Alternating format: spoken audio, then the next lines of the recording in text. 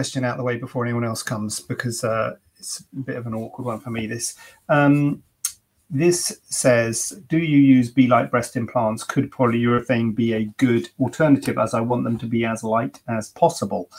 So I always say, and it's true, that I'm not linked to any breast implant manufacturer, so I can use any implant as long as the hospital can get it, or as long as I can get it and bring it to the hospital. I can use any make or manufacturer you want. So if anyone's got a view about a certain make of implant, then they can have that, no problem at all.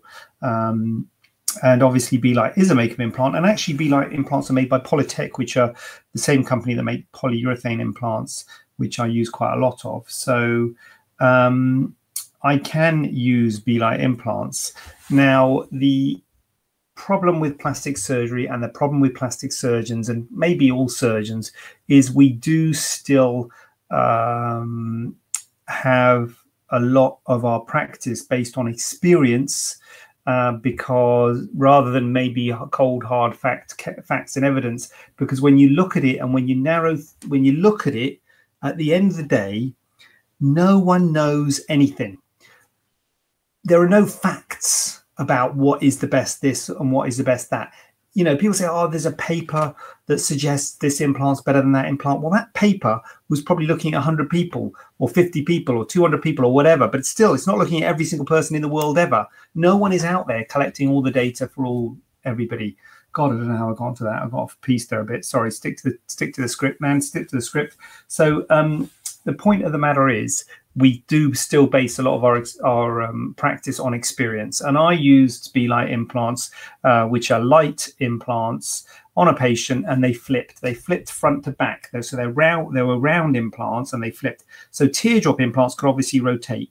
For round implants to flip is very rare. It's a very rare complication. It's only happened once before, and I thought, crikey, that's weird. So what happened was one of them flipped, then another one flipped, and then I flipped them back, and they flipped again. So the sample size of one, I totally get it. So it may not be anything to do with the B-Lite implants, but it has put me off. So I don't really use B-Lite implants, to be honest with you. But, you know, as I say, I don't think that necessarily means that's sort of not evidence. That I don't think that's a known thing that I'm aware of. So it's just me personally. So, yeah.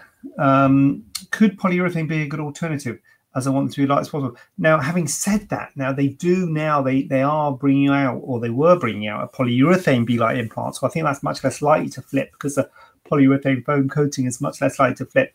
But I don't think polyurethane implants are lighter than normal silicone implants. So if you're asking for B-Lite implants because you want it to be lighter, I don't think polyurethane will be necessarily a better alternative than a standard textured or smooth silicone implant.